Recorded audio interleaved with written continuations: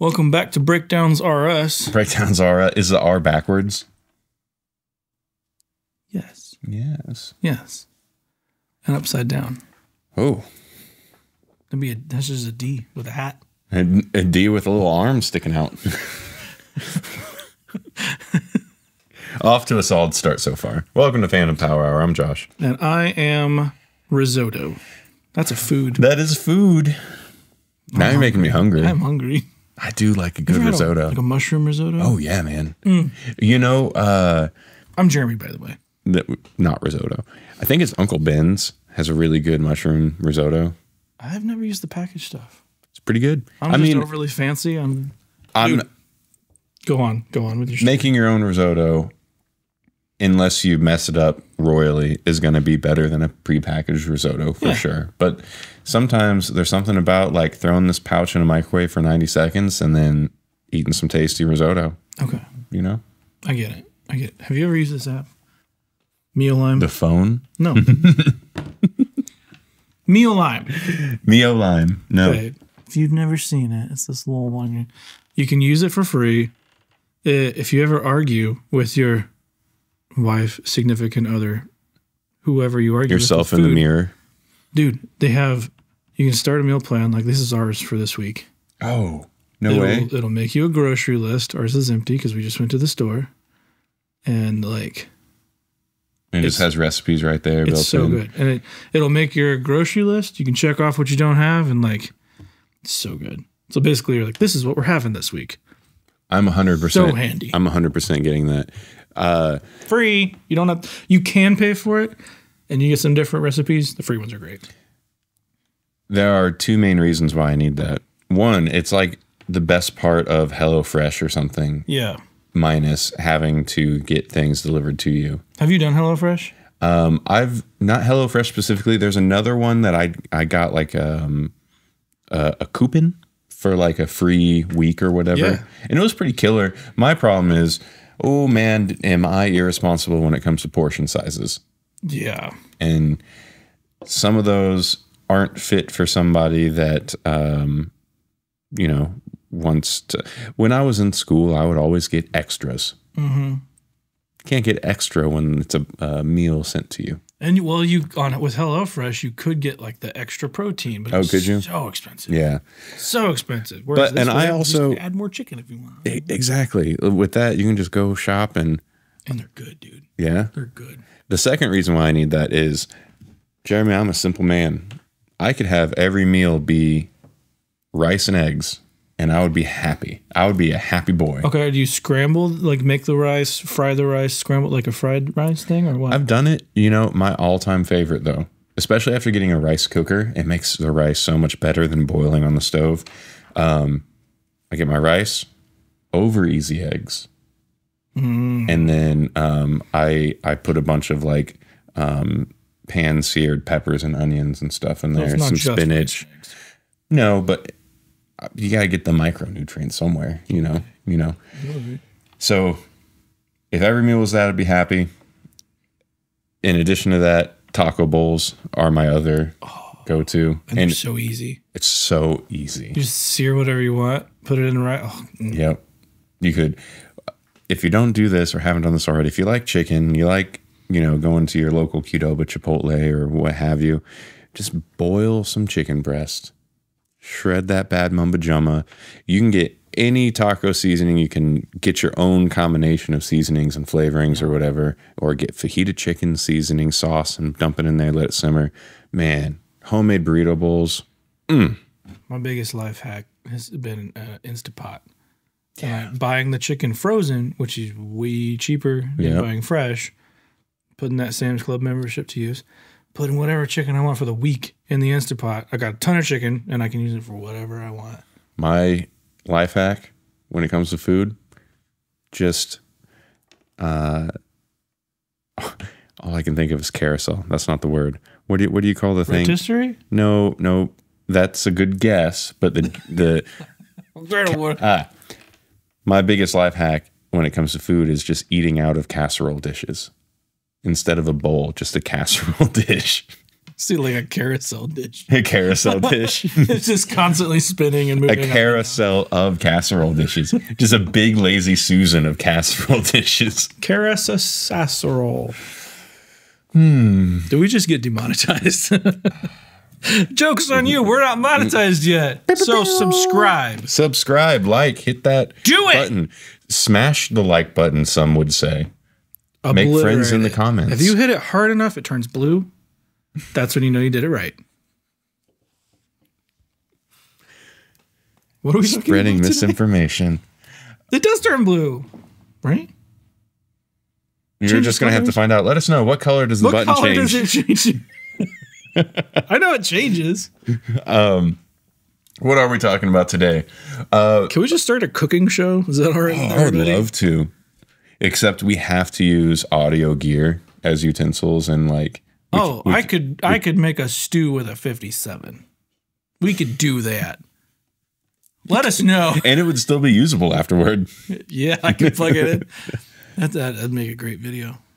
It would make an even better video if the audio is exclusively of like the plugged in 57 that you're using to stir the stew and stuff. I 100% am down for this. Let us know what stew you want us to make. We could just have it going right here. Just stir it with the 57. One of the little camping stoves. You want to hear what the inside of a stew sounds like. But not Stewart. That took a turn. Okay. It would have to take a few turns. Now we're demonetized. Ba-da. Bam. Jeremy, I and you as well probably, I have a fascination with just hardware in general. And it could be classified as gear acquisition syndrome, but to me it's more of I'm still in the curiosity and just wonderment phase of it all. Because I know what a lot of it does. We've said it before and I'll say it again. I don't have a lot of hands-on experience with all this outboard gear, doohickeys and whatchamacallits and gizmos and gadgets. Okay. So I thought let's talk a little bit about some of these things. Maybe, this can be directed towards me and you can forget about them. Done.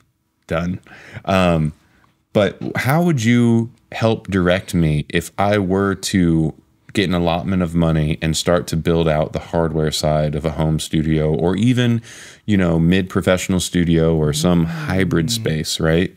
Almost like a buy guide for some hardware. Okay. Can I do it like interview style? You can. You can. Do I need to take on the persona of a particular kind of customer? I mean, just be you. Ooh, that's hard. The hardest. The best actor is always themselves. Unmask yourself. Mask off. By the way, The Mask, Jim Carrey. Ooh. Highly overrated movie. Broke the VHS tape. I watched it so much. That's not even a lie. That was a pretty good movie, actually. When you're like 7. How old was I? Okay. I'm just going to go to Sweetwater because it's easy. We getting a... Not sponsored. We getting a screen cap? Oh, yeah. No cap? Here. Up, down, up, based? up, down, up, and X. What other hip lingo can I use? I didn't hear the first ones you used. No, I use cap and based. Hip lingo. I think pelvis. Quadrants. Ball joint. I don't know why that one got me so well. I've been cutting my caffeine down, folks, and this is the first time I saved it for right now. So I'm going to be hyper. Everybody wants more hyper Jeremy more often. I mean, everybody's favorite thing about your channel is like, man, he's such a chill dude. He's so laid back. You just need to drink 3 of those. It was because I never got good sleep and caffeine just kept me moving. I was up like 800-900 milligrams of caffeine, way too much. And that's too much? Almost completely cut it off. This is the first I've heard of that. Well, my blood pressure was kind of high. So, well, just got to thin it out with more caffeine. I'm sure my doctor would love you. Getting older, I got to try some This is not medical advice. I feel better. I sleep better. This is good. Both good things. And now the brain fog is the big thing. Yeah. Not having it. Anyway, what are we doing? Hardware. Help me buy outboard gear. You might need to take some notes. I have along this. something to take notes with. And I will kind of like pull this up. I have a ton of stuff in my cart. What is this all about? What you buying? Oh, this is from our last studio build. Oh. Is there a good way to just get rid of everything in here? You could, instead of a cart, add it to a wish list instead. That's one more step. It is one more step. But I will do. But you're supposed to have, what, 10,000 steps, I think? What am I at right now?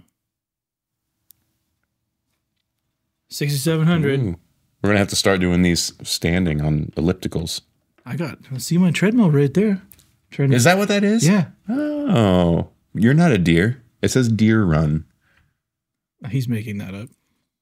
I'm not. What? Just trying to gaslight me in the first 10 minutes of the show. Oh, I'm technically gaslighting them, but they love it. That's true. You love it. You love gaslights. That is a meta gaslight right there. You love being gaslit. Being gaslit. We're already off to a fun one. Okay, hardware. So I would approach this like any other like consult / like studio design. Okay. So first question, and you can approach this as you. Totally, yeah. Or what you hope to do in the future, probably. So fly into outer space. Like, will this help me get to outer space? Yeah, for sure. I'm ready to take notes.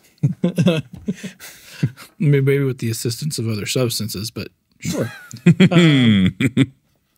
So describe to me like what your setup is now, what you like about it, weaknesses that you could see. Okay. And then if like in a perfect world and you could expand, what would you like this thing to do for you? How specific do you want on the current setup? As specific as you want to be. Okay. So I have the Scarlett 18i8, I believe is what it is. Okay. So that's my main interface. Those are the preamps I use. It's a super kind of run-of-the-mill at-home setup where you've just got the interface going straight to the computer, doing all the conversion and stuff itself. So you have 4 preamps and then 4 line inputs. Correct. Okay. Yep. How old is this? The one that I have? Yeah. I think it's a Gen 3. So it's probably 3 years old or so now. So 2021? That sounds about right. Okay. Yeah. That was and if you purchased it in 2021, that would be the new converter set. So it actually has a pretty decent converter. And we can double check. It is Gen 3. I know that much. I think Gen 4 is what's out now. It's the one that you're looking at. Okay. Yep. Okay. So that's my interface. Mm-hmm. HS8 monitors, no sub. HS8s. How big's your room? It is currently a living room, so I think the whole room is probably like super guesstimating 20 by 20, something like that. It is not a optimal environment. And you're backed up against the wall, probably. Yes. Okay. Yeah. Guys have getting off the beaten path, but I'm kind of looking as we go here. Okay, perfect. Yeah, you have the room control and stuff on there. I used to have these.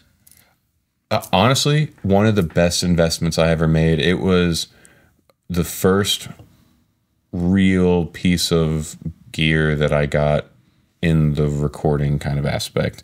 And the only reason I did it was because they're large diaphragm, and I wanted them to have an easier way to practice bass at home that wasn't just through an amp, because I had understood the benefits of kind of practicing almost in more of a studio type of environment to hear the nuances a lot more, to clean up my playing and to understand dynamic control in that environment as opposed to just coming out of a subwoofer, you know? I'm surprised. I didn't realize these were like $797. That price has gone up. Not from when I got it.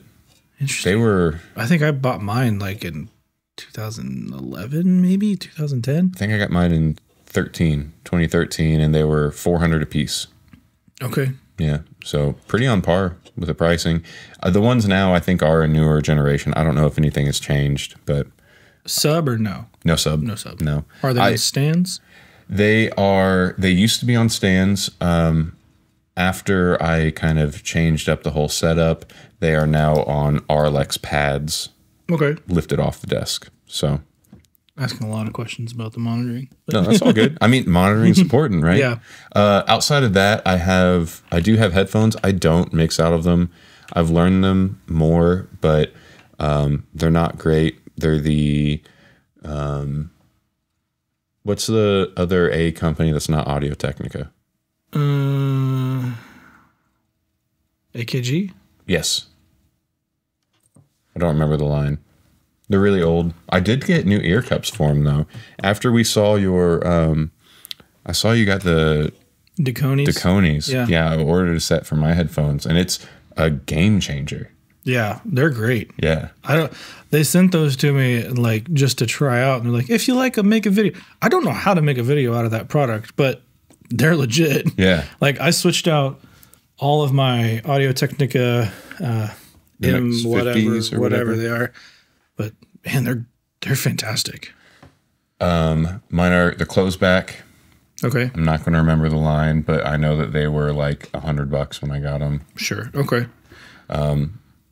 So we got the Scarlett. Mm-hmm. What else do we have? I do have a Furman. I have a power conditioner. Okay. Partially because I was having what I now know was a ground loop issue. That's a long story. Won't get into it, but I had a ground loop issue.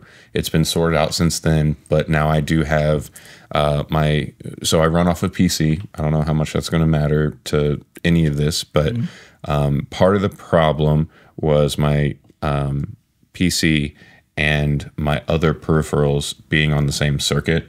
So now I have them split up, and that's because of the graphics card portion. From what I understand, it produced a coil line. Oh.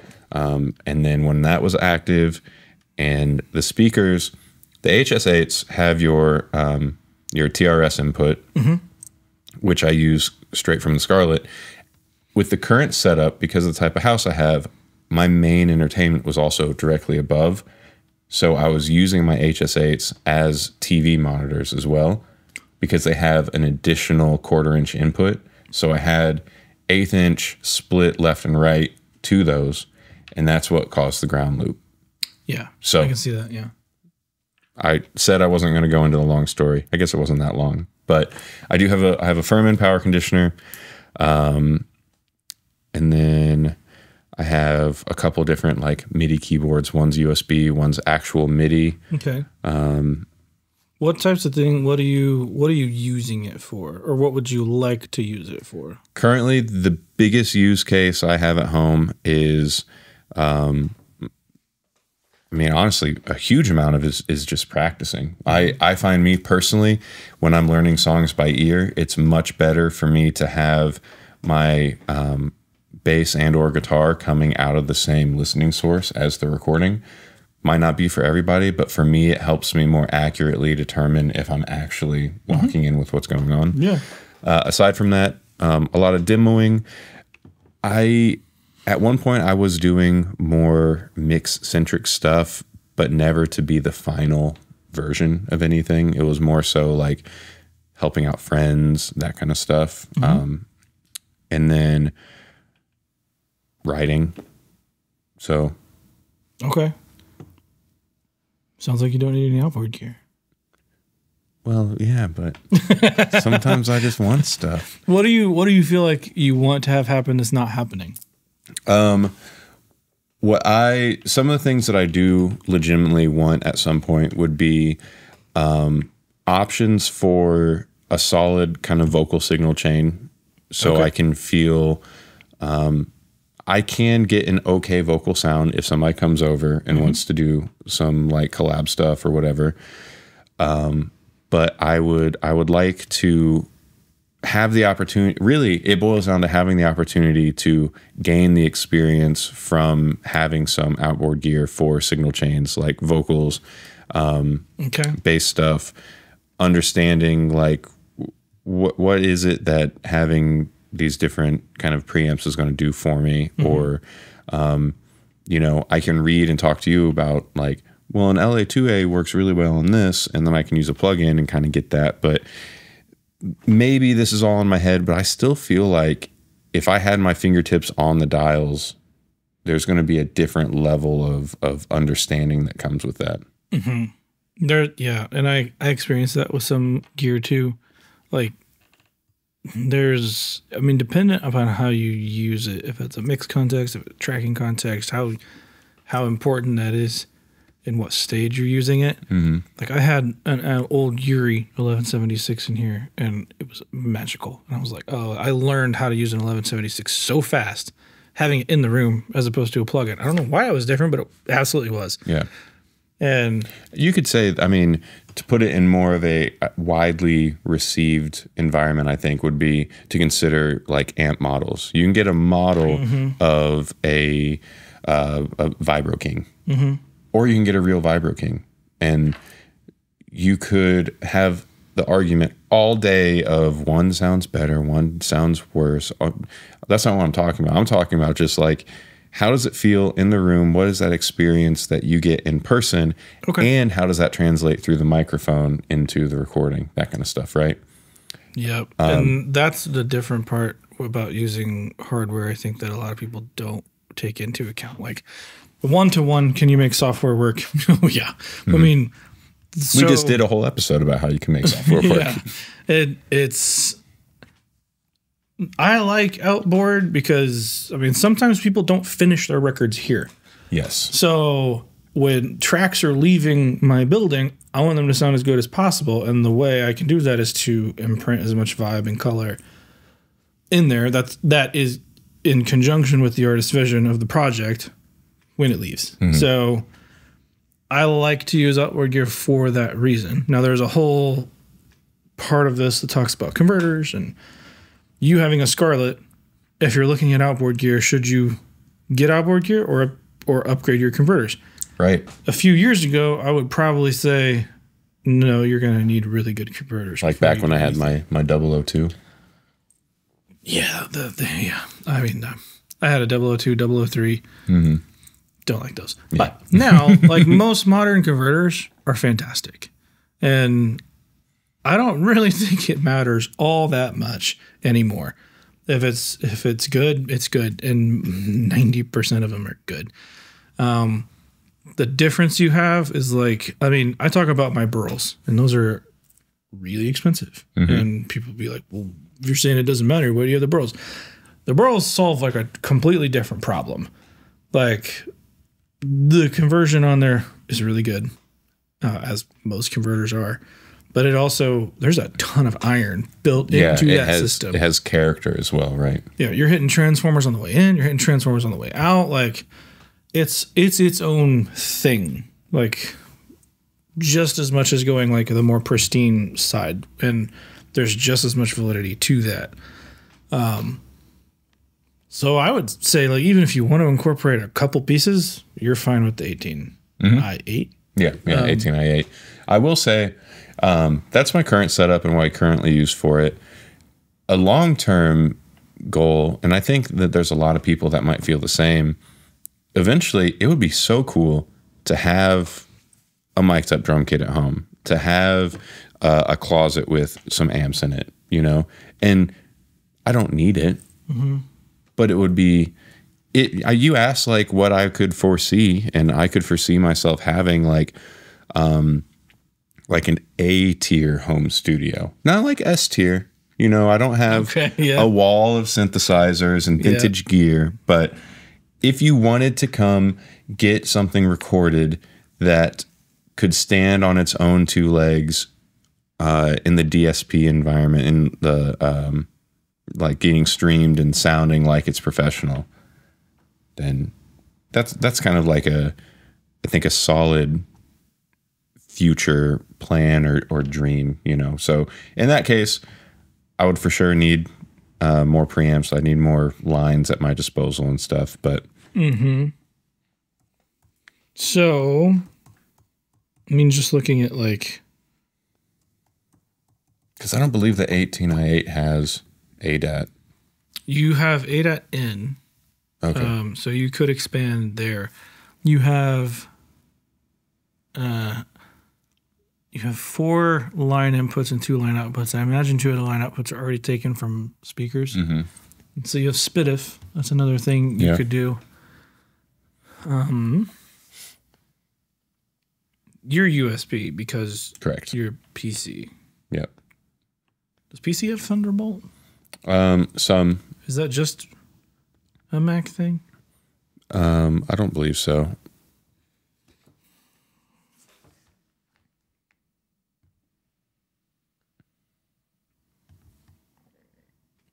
So this could be a good move. Hello, where'd the picture go? Stepping up to the claret.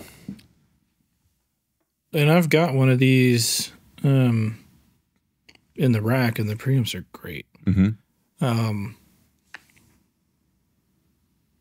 What you could do here is, like, obviously this would expand your I/O. You also have ADAT in and out, because if you want to expand into doing that stuff, you could run ears, you could have other auxiliary outputs, you could have a whole other set of 8 inputs and outputs. So that gives you, like, you could expand into something like a Pharaoh fish and just get a bunch of I/O that's locked to whatever you want. So, and that's, I mean, $9.99. That's not terrible for something that's pretty good. I guess they sound really good.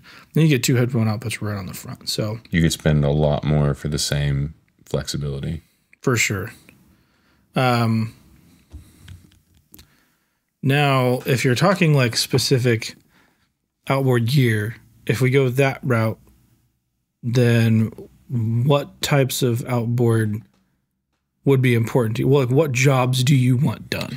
So I think the best way to think about it is how am I getting jobs done now in the box? I use some form of like a channel strip plugin. It changes. I like to experiment with different ones. I'm still learning kind of the nuances of, what sounds like what.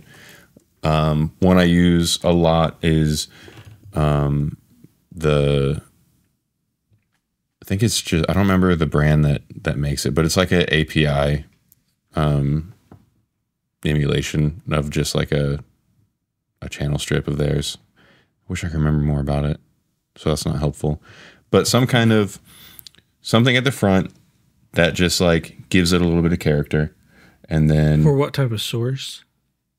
This is predominantly for bass. Okay. Yeah. Okay. And honestly, a lot of this is just from the years of being in here, always asking like, what's my signal flow? What am I going into? How am I getting this sound that I like so much? And then I'll get some kind of compressor that I like. Depending on the type of track I'm doing, my bass tone, which is based, is based on either my actual rig taking a direct out from my head or preamp that I'm using in combination with my pedal board and all that. Or sometimes it'll be using something like parallax, or if I'm doing more of like a Motown centric kind of tone, then I actually like using Corey Wong's Neuro DSP. So sometimes there's amp emulation stuff in there, but regardless, I will still usually do the channel strip and then either 1 or 2 compressors into that, because I usually don't like the built-in stuff for bass specifically in those modelers. And what types of compression are you leaning on there? A lot of the time I will try a different like 1073, like an opto or a FET kind of type of compressor. And again, a lot of what I'm saying is I don't 1073 be a preamp. So you're saying opto and FET, that would be like LA2A 1176? Yes, I misspoke. The 1176. Yeah, my bad. The black box. Yep. Okay. And a lot of it. So you like the dirty aspect. Sometimes, yeah. But especially on bass. Give me a little bit more saturation so I can poke through. Okay. Because I'm not trying to add saturation before going in via a pedal too often unless I want a specific dirty tone. But if I want a clean tone, then I want to get the saturation in the box from a compressor or something, if that makes sense. Okay. And so now you're looking to, you want to do that with hardware. I think I would like to have the option to do it with hardware.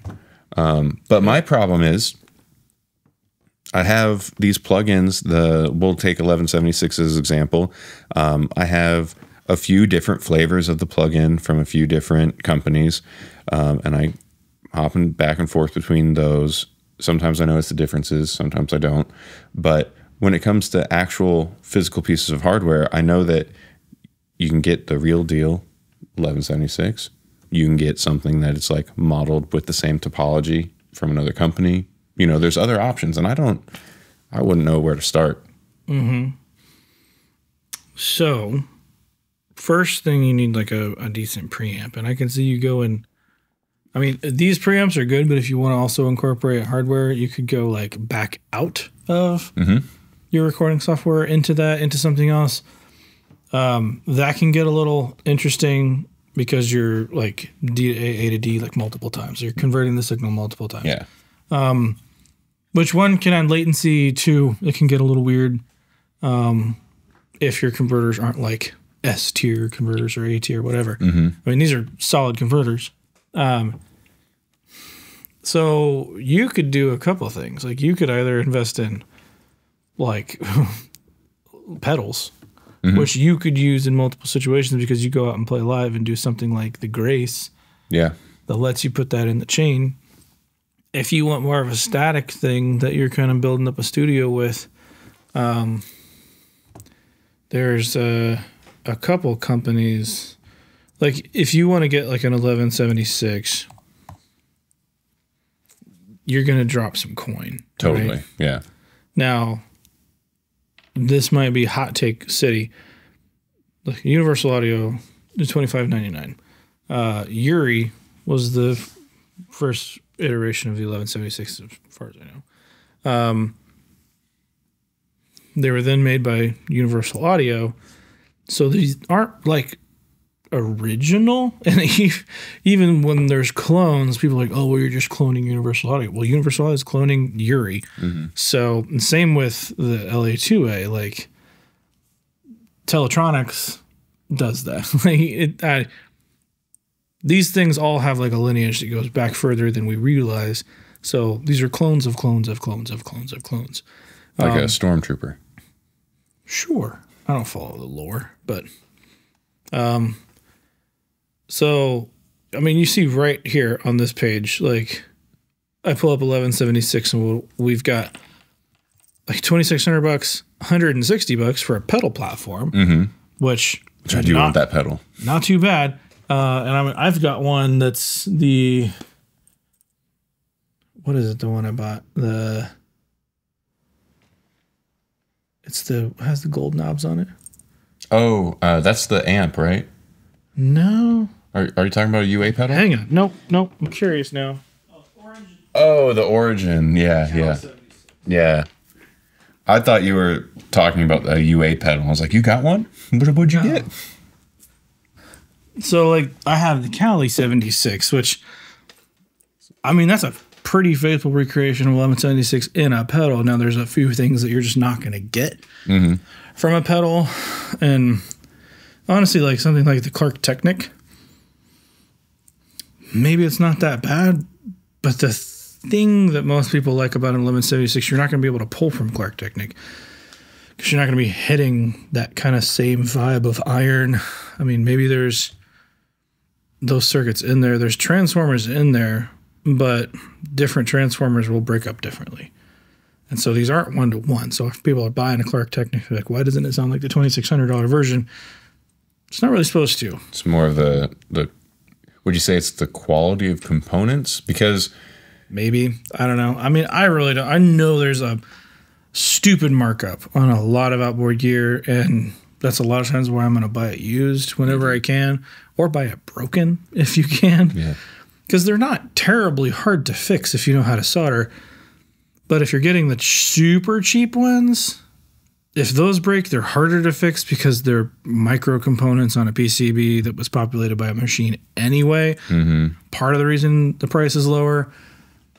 I don't know. That's a whole other discussion. But if we can go somewhere like Audioscape, these dudes are making killer gear. This is not sponsored. I don't think that has to be said. So different revisions of the 1176, and you like the black one, which that's what I would pick for bass anyway. So this is like $900, and they sound great. And I mean, if you wanted to, you could buy it used. You know, I have not tried Audioscape's 1176 specifically, but I do have their G style compressor and their LA2A, which there's a video coming about that one whenever that lifts, whenever I can talk about it. I can say that I have it, but whatever. But they can't see it. Right. Can't show it to you. I mean, their stuff is really good from what I have played with. Well, I mean, the G comp was it's fantastic. Awesome. Yeah. I mean, there's other companies like Stam that are doing like kind of that same thing, making clones of clones. And there's even Behringer's. I was going to say, what if I'm on the Behringer budget though? I don't know why you would need a 33609, but I guess Behringer did just do that. But we can look at that in a second. But so if we've bought you a new interface, you're looking at $900. If you wanted to buy this off the line, now you're at $1,900. And you had also mentioned like an LA2A. Like if we're just getting the base Dream set up here.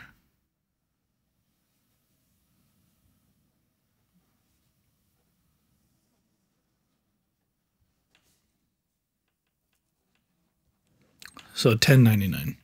And that's through Audioscape as well? I mean, you don't have to go through Audioscape. They're one of the companies that I think are reliable, but not paying the full ticket price for small the name brand small version. Company, US.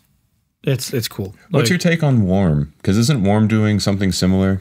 Warm Audio? I just have very little experience with it. Like, I have neither good nor bad feelings about Warm. I've got a cable from Warm Audio, and it's been awesome. Is it warm? It actually stays quite cool. That's ironic. I think getting into those clones can definitely be cringe. And I think there's certain companies that do it a little more cringy than others. Yeah. Like, and there's a whole, like, this is a completely, I guess, anecdotal part of this that, I mean, just like PV. I don't give PV a whole lot of love because I hate the logo. Gotcha. But they make some solid gear. Didn't PV make the original 5150? Yeah. Yeah. And they make the, what is it, the super heavy bass that everybody wants? The Millennium, I think. I don't remember, but I see them on Marketplace and they go too fast for me to pick one up. But just like Warm Audio is kind of that for me. I just don't like the logo. And I know that is a stupid reason to have like a bias. I kind of like it because it's like swooshy. All right. To each their own. But I mean, the thing about Warm, I mean, everybody I know that has had Warm Audio gear, they dig it. Certain pieces more than others. I mean, I know Andrew Masters had like a whole rack of Warm Audio 1073s, and he freaking loved them. I can't speak too much on the cringe nature of what you were saying, but from a customer side, I appreciate that there are companies out there doing that kind of thing. And I know that there are arguments of like it's cloning is almost like stealing and all, and there's not innovation and stuff. But as a customer, like, let's be real. If you're a customer, do you really care about that? Or do you want a good piece of hardware at an affordable price? I think I definitely think it depends what you want to do with it. Like if you're gonna actually use the gear and you could actually use those features, sure, go for it. There's the two sides to that coin are like if I'm gonna buy some gear, like if I'm looking at this as a business because I am a business, which I know in and of itself would probably be like, well, Jeremy, you're looking at this from the standpoint of an investor, not necessarily the audio perspective. Fair, but there's a whole part of this where like I bought the 1073s that I have for like $2,500 a piece. Now those same preamps are like $7,000-8,000 a piece. Yep, it's stupid. I'm not saying it makes sense. My inward connections TSL4V, the compressor that you most of the time are going into, because your chain in here is normally a 573, which is basically like a 1073 clone. There you go, another clone. Vintech, fantastic. Yeah. One of my favorite preamps for bass. Now, Jeremy, will you tell the good people why I don't get the real 1073?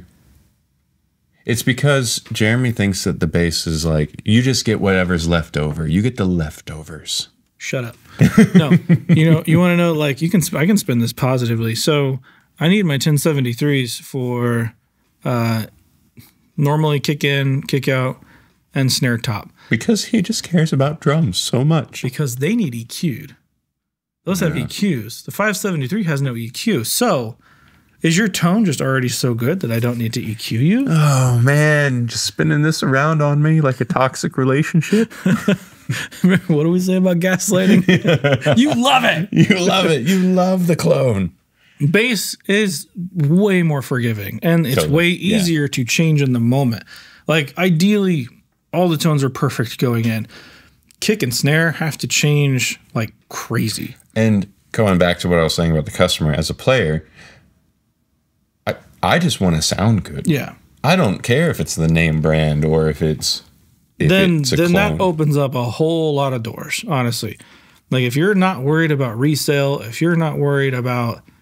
Well, I said as a player, I still think that as somebody investing this kind of money, when you see the difference in price, but you think of it in terms of longevity, part of it is almost like playing the stocks, right? Some of it is kind of gamble-esque. You can't go into it trying to make money. Like, correct. But you can go into it thinking, well, this company has been around for a while. You look at their past kind of resale, and if you're just trying to break even or not make as much, not have as much of a loss if you're going to resell it, I can get behind that, Yeah.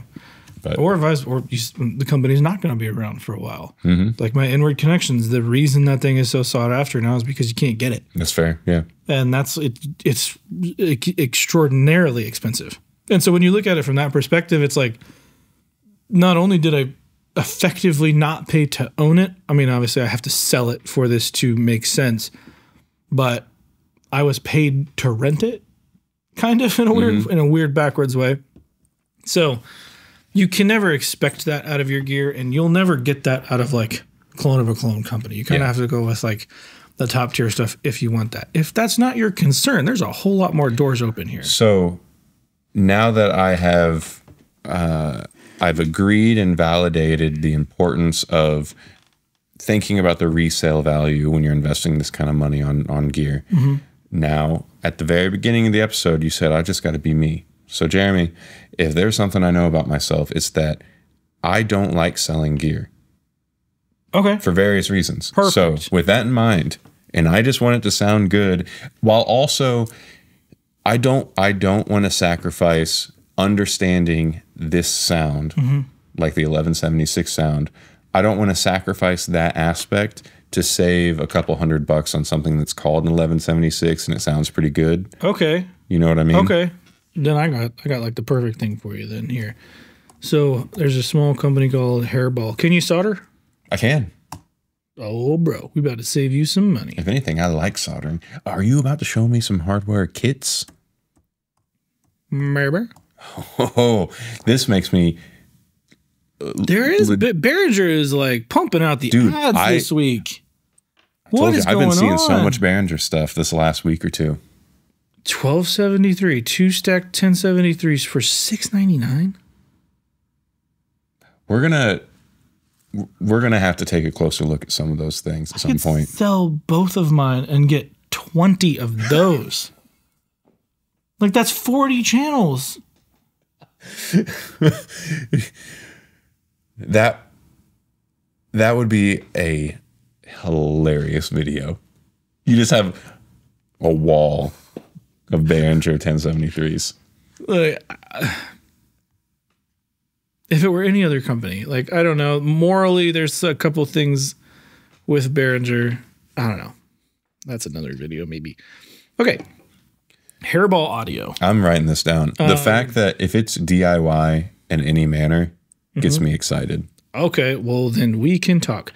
Look at the prices on these bad boys. Ooh. Yeah. So you can get a complete kit for $650. Wow. I think that just means like on the partial kit, I think you have to order a couple parts. So you'll receive all of the hard to source parts for the build. Obtaining the rest of the parts is up to you. Note, in the current supply chain crisis, all ordering of missing parts end up costing more than simply purchasing the complete kit. So, like the easier things, they're like, go buy it yourself. Here's the harder piece. Or you can hop on like Mouser or something and see what kind of parts you can grab. So they've basically done the hard work for you and tested the parts and figured out like, okay, these are the closest to the original circuits, and that's all arbitrary, of course. But I know a handful of people who use these hairball things, and they're great. They sound great. That's so exciting to me. Like I love pedal kits, and like I'm working up at some point to do an amp kit. It partially scares me. I'll be honest. The whole, touch the thing in a wrong way and you can die part is a little terrifying. But something like that is really, like, I was a kid, man. I would stay up all night building Legos, and this scratches that itch in such a vigorous way for me. Yeah, definitely. I mean, it's fun to do. And I've built a lot of like 500 series stuff, which that's a whole other thing if you want to get into. I've looked into that. The entry price for 500 series stuff is a lot. What do you mean? Like getting the whole lunchbox and build your own rack. Oh man, okay, Jeremy's you can show me the world. Hang on, come here. Let's go. All right, we're gonna go to Cappy. So you're gonna see me next week. I'm just gonna be covered in soldering burns and stuff. Jeff Steiger out of Nashville, Tennessee owns. Cappy. You did show me Cappy stuff months ago, and I perused the website. I'll be honest, it's a difficult website to peruse. The website's awful. Get past it because this stuff's incredible. On my drums, I have like 8 channels, 7 right now because one needs repaired. I have VP28s, fantastic preamp, really good, and they're like $250 if you can solder them. It took me 2 days. I soldered 8. It was fine. But you can also get the racks. So the hard part is finding it.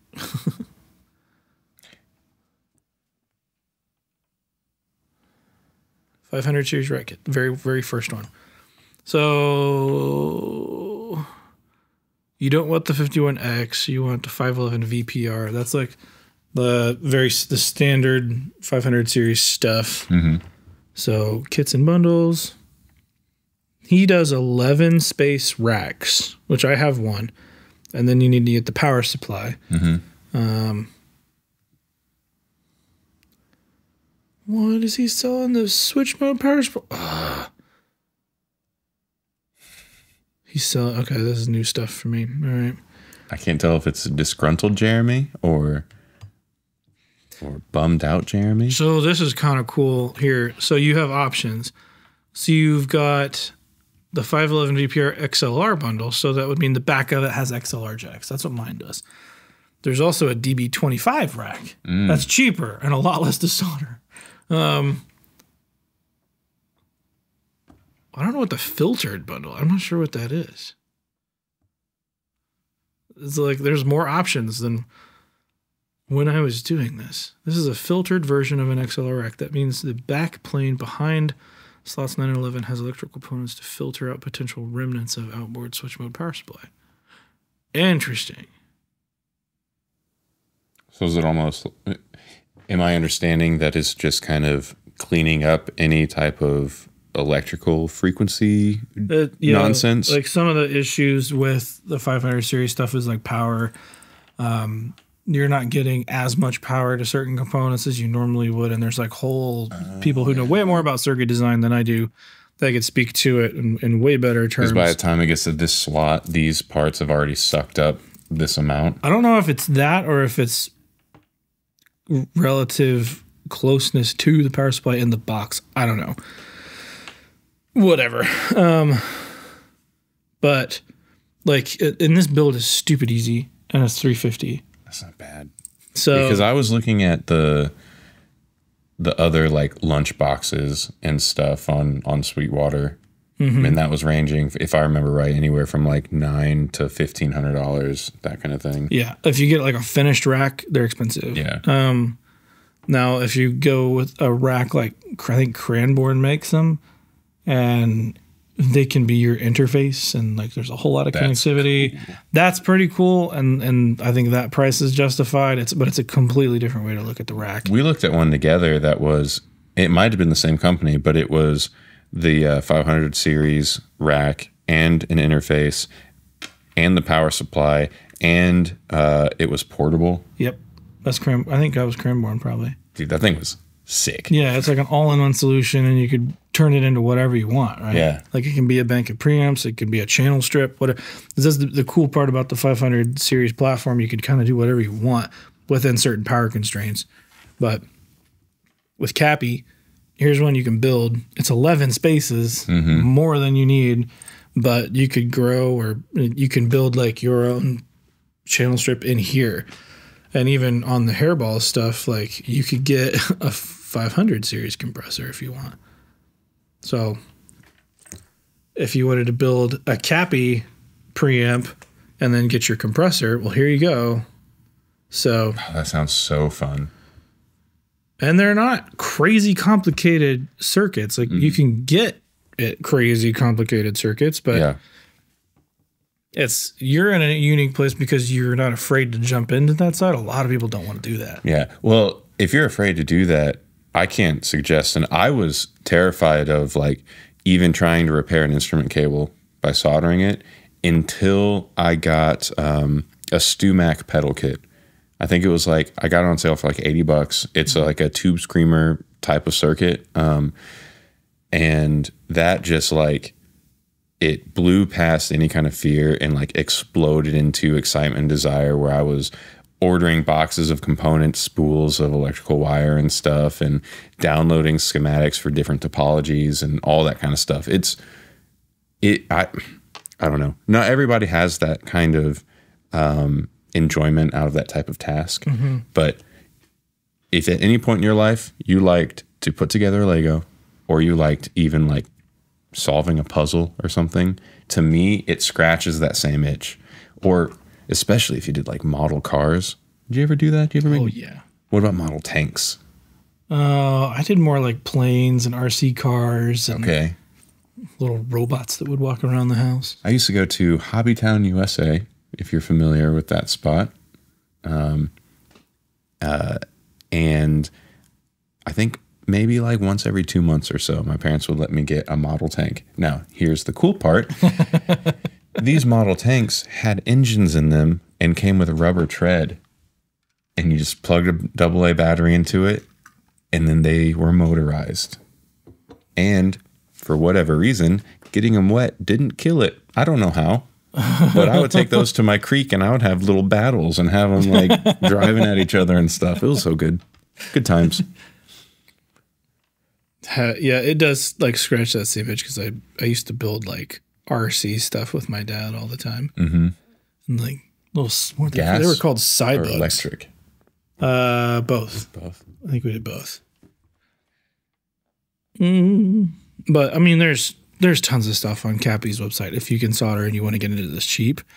That's a really good way to go. Well, I didn't mean to turn this into like an all DIY build, but just set me up with like, give me a list of, let's stick with just bass channel. That's where I make most of my living.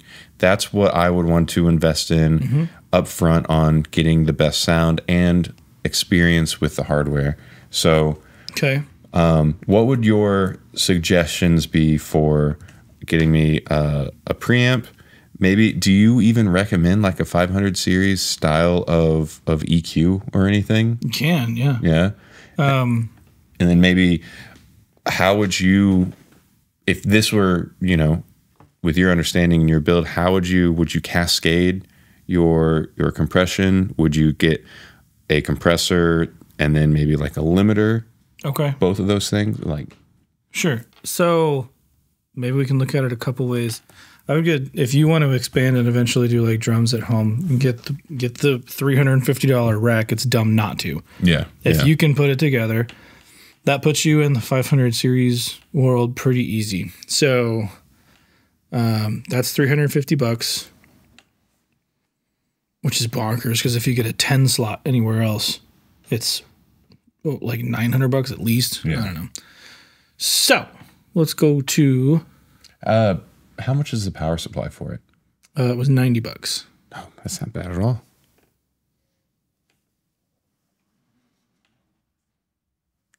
Or I could be like somebody I know and build my own power supply. He's got the kits. If you want to see those, this is what I did. Because it can power multiple items. That's $350 if you want to go that route. So $700 and you're all in. But you don't have to go that route if you don't want to. That was scary. I wouldn't. I believe it. I would rather take a try at building an amp first before trying to build a full blown power supply. Yeah, not a great time, but it was very doable and it was fine. So haven't caught fire yet. Where's the preamps here? Doing all the knocking on wood.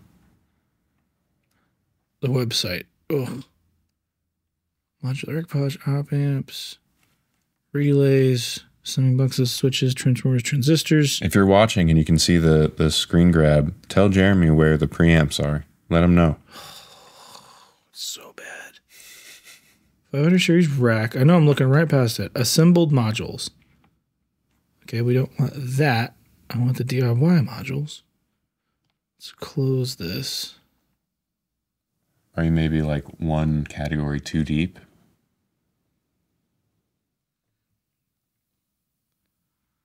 Here we go. Preamps. I don't know why that was so much easier. So, the one for bass, like I use the VP28s. You might want like a 312 DI. If you do something like that. And that gives you like a line input on the front of it. So you got the choice between variable and stepped here. I don't, if you're wanting to like recreate it, that's where you would want stepped. You'd be fine with variable. So entire bundle, $303. There you go. All done. And that would be like the equivalent of getting an API 312 preamp, which those are like $700-800. Yeah. And I get to build it myself. Yep. There you go. For some people, that's such a negative. To me, that's like the biggest positive. Now, if you don't want to build it, one of my favorites is a Vintech 573 for bass. I'd pick it up used because they're freaking tanks. And we can see what that goes for. I'm not at searching. I'm just mashing keys. Like 575 ish.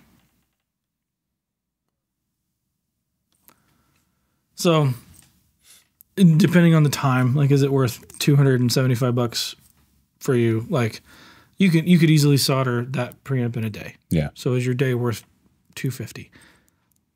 And do you want to have the fun doing it? The 573 is fantastic. The 312 is fantastic. I like the 573 on bass, but that would be a way to save a little bit more money. If you're wanting an EQ,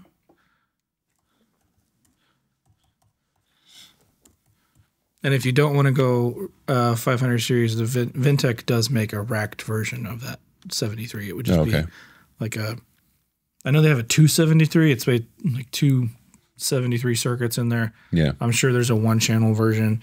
There is an X73i, which has like basically the preamp, EQ, all in one unit. Incredible.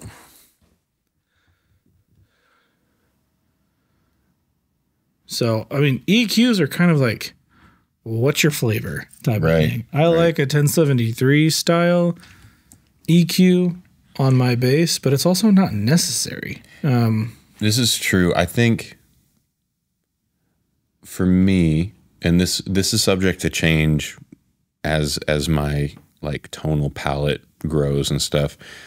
I think for me, I would want an EQ, if I were to even use one, to not only be an EQ, but also maybe add some kind of zhuzh to it, have some kind of character. So that'd probably be either a 1073 or like a Pultec style thing.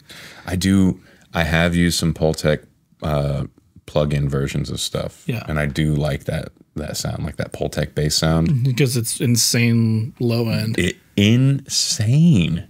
The 1073 stuff tends to like translate better for me.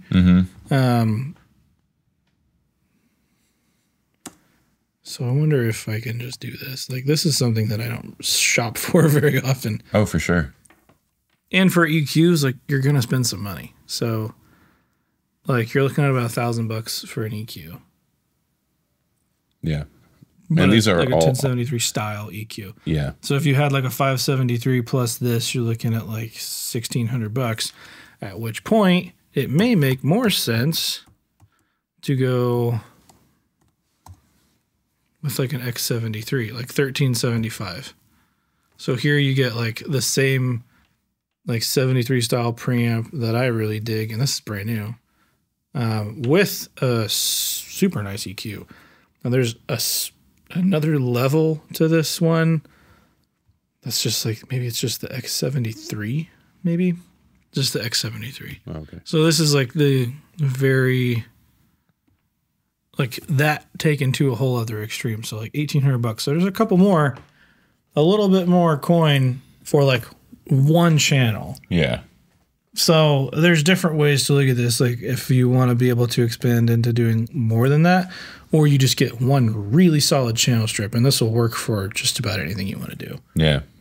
And see, everything that we've talked about and brainstormed about and looked up is exactly why I would be at such a loss trying to do this myself. And I've read forums, I've watched videos, I've looked at things, and it's like the same can probably be said for the world of amplifiers or guitars, but in my mind, those are easier to really latch on to what you like about them and how they sound. Then when it comes to this stuff, it's like, it's the same thing though. You just got to use it.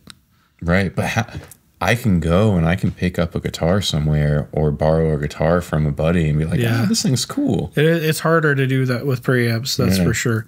Well, like there's so many of them are just recreations of the same flavor. Yeah. And then it comes down to like, okay, what companies seem to be doing it? Not even necessarily the best, but the price to performance. Yeah, price performance ratio is a big thing. Vintech is solid. I love the low. I don't know what the low end in there. Sometimes I prefer it to my 1073s for bass specifically. But yeah, I mean, this is a this will do more than what you need it to do. And then you pair that with like the Hairball 1176 and you're good. Like, what was that, 650? So it could be 2,400. Then if you want an LA2A on top of that, $3,500. And you're all in. And you could use all this with your current interface. Yeah. It's not so steep to get into it. And that's a solid front end. Yeah. Of course, just you don't have a microphone, but you're going DI for a lot of this stuff. Does this thing have an input? Yes. Okay. So that would be like a bass player's dream setup. Yeah. The other thing you could do is just get a distressor and kind of get the same flavor. Always trying to slip the distressor into the conversation. But I ever since we've had that conversation and you had your video specifically on it, I keep an eye out for them to see if I can catch a good deal. Yeah, and I think so many people look for the British mode. I don't know. I don't have that, so I've never like been. Oh, I really need the British mode. But you can find them pretty cheap if used, and they're tanks too. So now I can feel some people if they've gotten into it this deep and they're thinking like it's that much. What would we say like for all those three things like $3,500? $3,500. All that for one bass channel. Why can't you just high Z into your interface and put some? You can. Yeah. You totally can. Yeah. That's a different way to work. I mean, it depends what you're trying to. That's why I asked, how are you using it? What do you want to do with it? Yep. And your thing was, I want to get in there and turn knobs. I want to see what this does. I want to see how I react to these circuits. Mm-hmm. And that's a big thing. And like, that's a big piece of hardware and using it and how it affects the performance itself.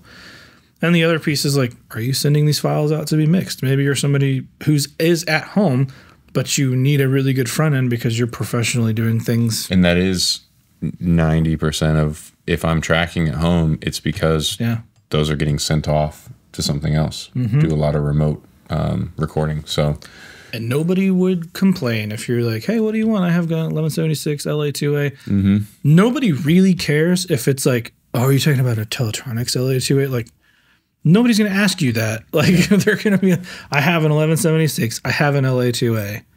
Like, okay, I know those flavors. Yeah. I know generally what they're going to do. And this is like essentially a 1073 with the EQ. Like, we even saw like you could do it cheaper with the X73i for $500 cheaper. So I don't even necessarily know the difference between those two things, but they just look a little different. They look a little bit different. What's the input on? Oh yeah, just still an instrument input. I don't really know the difference between the two, but I'm sure both of them are going to sound great. Power supply. Oh, does the X73 need a power supply? That might be the dinger. Here's the question. We're getting into the weeds a little bit, huh? So this needs a power supply too. Yeah. Okay, so that's another thing to take into account that I did not realize because 573s just pop in a rack and they work. Yeah. But one power supply will get you 4, so.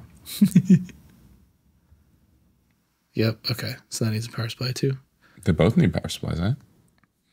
So add $400? Well, and that alone starts to make it look more enticing to go the 500 route instead then. Yeah. Yeah, you could definitely, and you can get some damage done, and it can grow with you too. Yeah. And you just, if you want another channel, you just build another channel or buy one when you find it used. Because the 500 series stuff, you can typically buy that used because it's sat in a 500 series rack in another rack. They're typically pretty well protected. If it's boxed up halfway decent and the power was okay where it came from, it's going to work. I mean, in worst case, you probably just have to replace like a pot or something that got bent. Maybe or caps go bad every once in a while. Well, yeah, for sure. All that stuff is super easy to fix because it's right there. All you have to do is pull it out and you have access to everything and you can troubleshoot it pretty quick. Mm-hmm. I don't know if I answered any questions here. You know, I think you have successfully given me more questions, but in a good way. There's no Band-Aid for hardware. It's like, what job are you trying to do? Yeah. And these things could possibly fix that for you. And that is, here's a secret. I kind of knew that coming into this. I knew that it wasn't just going to be like, yeah, get this, this, and this, because this is the best price performance for this thing and all that. Like, that's like me saying, I'm going to record a metal album. What bass should I get? Yeah. There's no answer. No.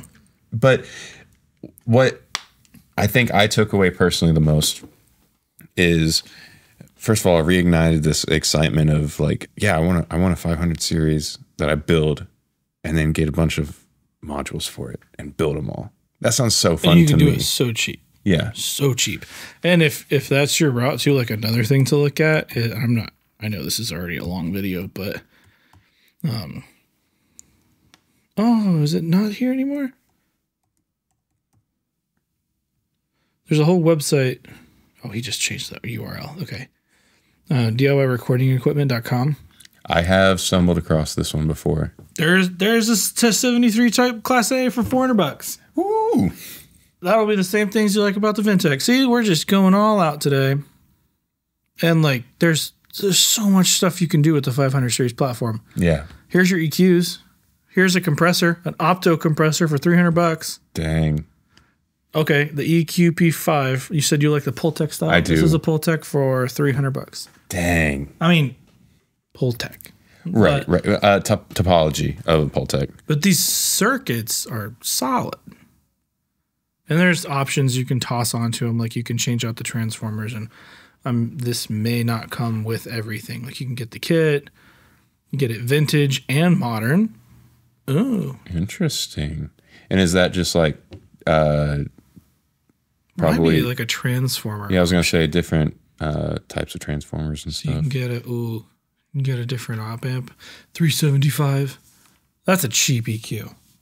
I mean, so the 500 series platform is pretty cool. It's very sick. And the way you can wire it, if you get the XLR version on the back, you can basically use it as its own patch bay and like go from the input of one into the input or output of one into the input of two and like cascade and make your own your own channel strips, and then plug that into your current interface. Yeah. I like it. I like it all. It's almost easier when you tell me like, hey, we're going to do a studio build for $5,000. Like that's more specific. But I didn't want to do that this time. I just wanted to. No. And there's like sites like DIY recording equipment don't get nearly enough love. And I think people are afraid to solder, and they shouldn't be, because you can do some damage. Some damage. Soldering is pretty easy.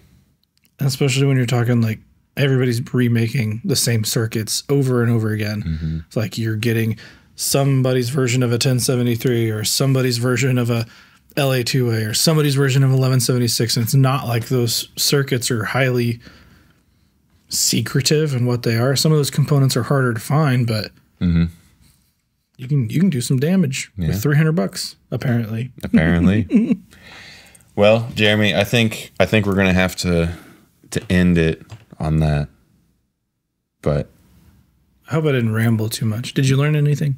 No, yes, I learned things. No, I don't think you ramble too much. I would, if we had the time, I'd have you ramble even more about it, because I still feel like my toes have just been dipped. Dipping those toes. Dipping those toes. Now it's time for Record Rex.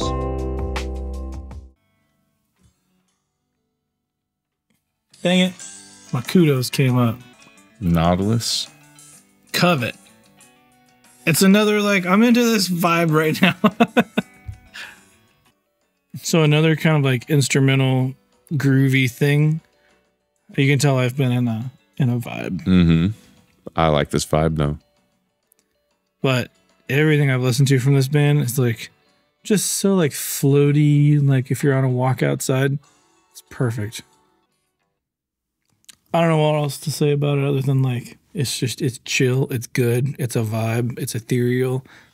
I like it when things can walk the line of feeling ethereal and vibey, but also have enough sonic nuggets for you to actually latch onto and intently listen to. When they can pull off the like emotional thing while being highly technical, that's always impressive. Yeah.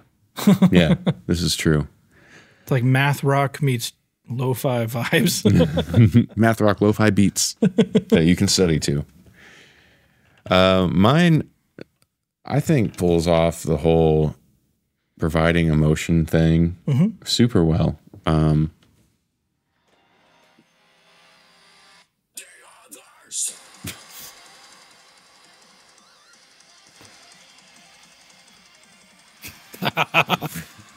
That was sarcasm, unless the emotion is anger, I guess. But this is Fit for a King is the group. End the Other Side is a song. This one came up because I actually sent it over to the boys as a reference for kind of a sonic landscape I think we should think about exploring for a breakdown. But I like it because it's very doomy. Like, you know, it has the same kind of timbre and breakdown style of the what's his name? Gordon, Mick Gordon, the Mick Gordon stuff. But I'll show you that breakdown part.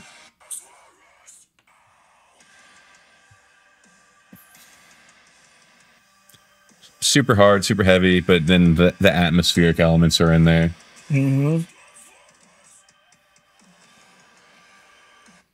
Oh, you're speaking my language. Yeah.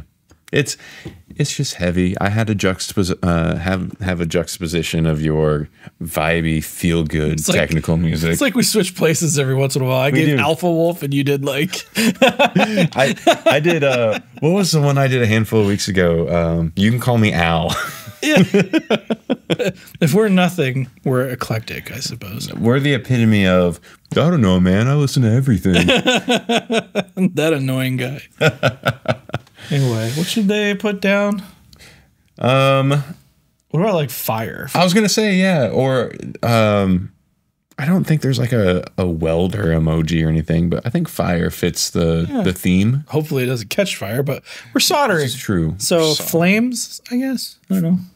Through the fire and the flames. Okay. All right. If you made it this far, put a fire emoji, and if you haven't already, consider hitting like and subscribe. If you don't remember, you got to tell us what color it turns to when you do click it, and there's only one way to find out. Super curious. Try it a couple times on your family's accounts and your friends. Maybe make new accounts and do it. Trying to get to 1,000 subs. Help us out. Help us out indeed. But with all that, bye. What if this was waving?